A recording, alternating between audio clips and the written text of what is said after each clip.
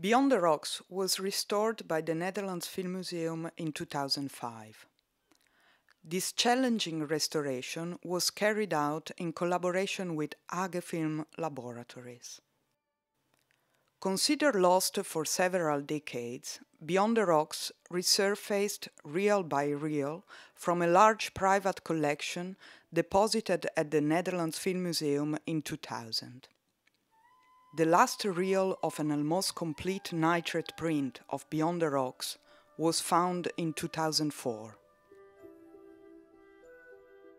Nitrate film can last 100 years and longer if stored properly at the right temperature and relative humidity.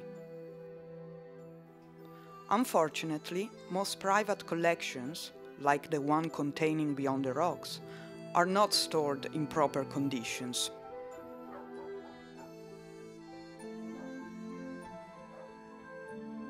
In the case of Beyond the Rocks, nevertheless, only 2 short sequences were so heavily damaged that they could not be restored.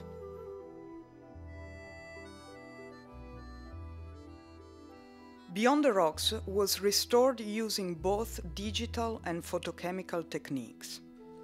The first step in the digital restoration process was the stabilization of the image. Mainly due to the shrinkage of the nitrate print, the image would shake on the screen if not corrected. It is possible to correct this problem with digital tools. Even after stabilization, the image is not rock steady. Indeed, a slight image instability is part of the original appearance of a silent film.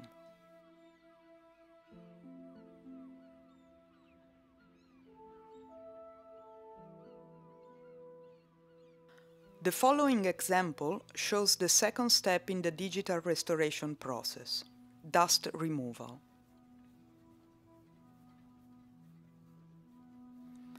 In this step, scratches and damages are removed from the image.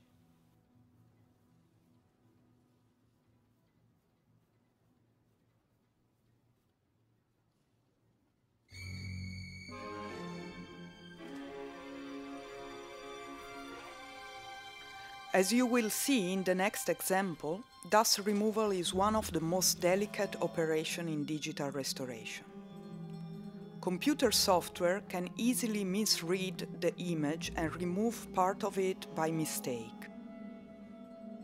This example shows how a fast-moving object, such as the dog in this sequence, can be removed as if it were a scratch.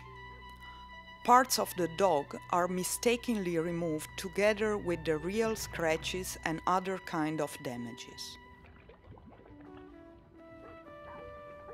Therefore, dust removal, like all automated operations, should be monitored very closely.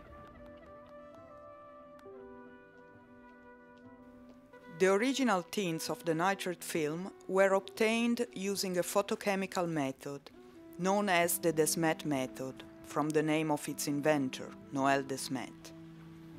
Only 2 colors are present in the film.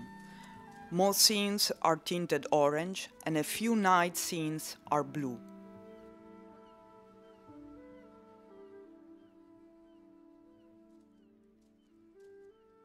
For an 80-year-old film, Beyond the Rocks is now having a quite remarkable distribution. The film was shown in May 2005 on 13 Dutch screens, with 3 film prints and 10 digital projections. It was presented at several festivals, including Cannes, London, New York, and the Filmmuseum Biennale in Amsterdam. The work and support of many people have made this restoration possible.